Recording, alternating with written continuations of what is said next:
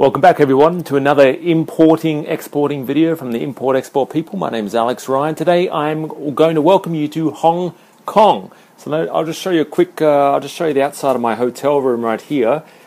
This is what Hong Kong looks like if you've never been here before. It's basically sky rises after sky rises, and right over there, you know, there's more sky rises.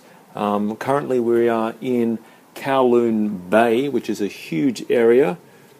And today's video is all about doing business with Hong Kong, because some people might be going on sites like the HKTDC, the Hong Kong Trade and Development Council .com website, or maybe you're doing business or looking on websites like Alibaba, globalsources and all that, and there's some Hong Kong suppliers. Now, before you get too excited, there's a good chance that anyone based in Hong Kong area, if you look out here, the reason why there's so many high-rises is property is very expensive here, very expensive. So there's a very slim chance a factory will be located in Hong Kong. So if you're dealing with any suppliers at all whose office is in Hong Kong, or they say the factory is in Hong Kong, there's a good chance that they are a trading company.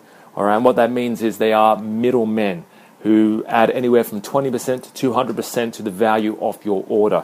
All right, so if you're worried about whether or not you're dealing with a trading person or a trading company, ask them outright. And usually they'll be honest with you if they are a trading company.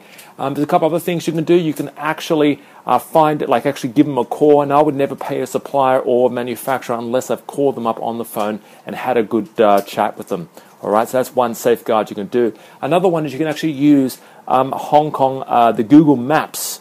All right, so it won't work in China, or some websites on and off work in China, but you use the Google Maps and look up the address in Hong Kong, and it'll actually show you the street address, and it'll show you whether or not it's an industrial park or industrial or a warehouse, rather than like a big block of units or you know, a busy business street. Okay, so that's another thing, another safeguard that you can do to ensure that you're dealing with a factory like a manufacturer as opposed to a trading company.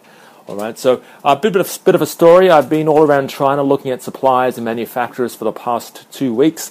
I'm here in Hong Kong. I've got about 4 or 5 different meetings here with a couple of sourcing companies, the sourcing agents, and a couple of manufacturers. So the Hong Kong is the land of sourcing agents. There's a lot of people here that will help you import from China. Now, the thing is, with Hong Kong, the quality, a lot of people here think that the quality in Hong Kong is usually a lot better.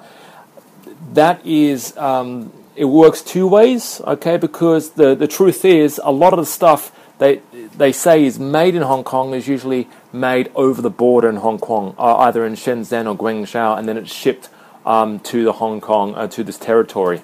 All right, so it's not really from Hong Kong, because a lot of people associate Hong Kong with quality and good, you know, good manufacturer, whereas a lot of it's made, it's because in the cheaper areas, the cheaper rural areas over the border of Hong Kong. All right, so it's still actually made in mainland China. So the quality doesn't necessarily mean it's better when it's made in Hong Kong. All right, but if you are interested in dealing specifically and exclusively with Hong Kong suppliers and manufacturers, head over to the HKTDC.com website. Okay, they've got heaps of only Hong Kong-based produce on there, but you know, that's one website. Alibaba globalsources, you can even select Hong Kong in there and say I only want to deal with Hong Kong suppliers. All right, so yeah, it's Alex here giving you a quick shout out. Just wanted to give you a quick tip about Hong Kong and just welcome you to this fantastic and very beautiful city. Do make sure that if you are interested in starting your own import-export business, that you do head over here sometime in the future, because it is a wonderful, vibrant city, and there's a lot of money to be made when it comes to import-export, especially from this city. Talk to you soon.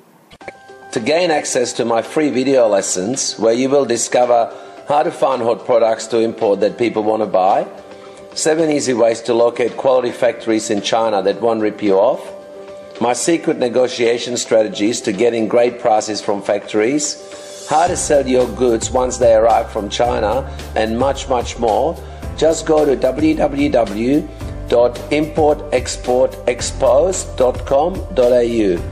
These trainings are normally valued at $500, but yours free when you visit my website now.